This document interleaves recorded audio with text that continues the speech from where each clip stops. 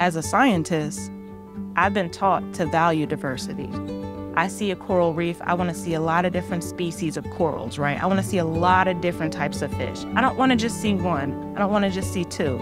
We know that those communities that have a lot more organisms, different types of organisms living in them, are basically stronger, healthier. We get more resources from them. So for me, it's like, why would not the same be for the STEM discipline? You know, when we're looking at the professionals, why would we not want a lot of different types of people coming together to solve these problems? Because they're very large problems that we're facing today. And so I say this a lot. Science would only benefit from having a more diverse group of people at the table. And if we don't have that, right, the solutions we're coming up with, the conservation efforts, to me, they're not going to be as strong as if we had people who represent our community, not just for the outward facing, but actually the solutions that we come up with, right? The conservation efforts, the policy. One hand cannot clap alone. So getting diverse people to work on the same thing would come up with thoughts that you alone would never have thought of.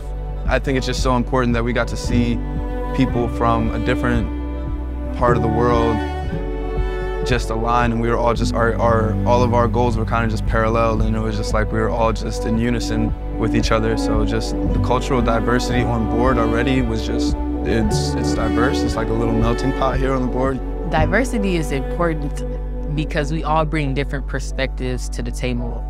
And perspectives are important in terms of like solving problems in science and social justice, whatever it may be.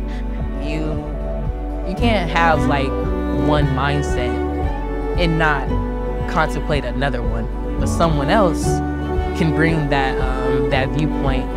How do we make science, for all? And it's like, well, first they got to understand why it's important, and then they can see themselves in these positions and be a part of even having these conversations. Different minds don't think alike, but beautiful minds can think together to get along with something huge.